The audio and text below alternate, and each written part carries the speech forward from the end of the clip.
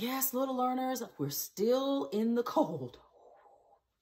Remember last week, we talked about Matthew Henson and that he was the first African-American to explore the North Pole.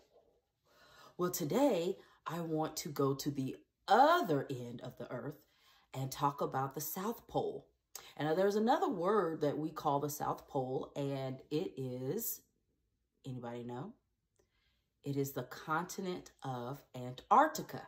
So we're going to talk about an explorer named George Gibbs who explored Antarctica.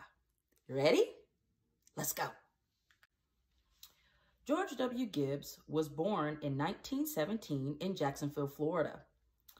He joined the Navy in 1935 and was among 40 men that joined a polar expedition.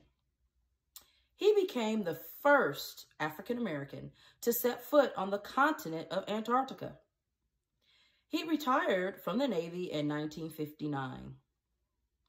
In 2009, the northernmost tip of Antarctica was named Gibbs Point. And that, boys and girls, is our snapshot in history for this week. Tune in next week for another edition of Snapshot in History. And hopefully, it'll be a little bit warmer. See you next time. Bye.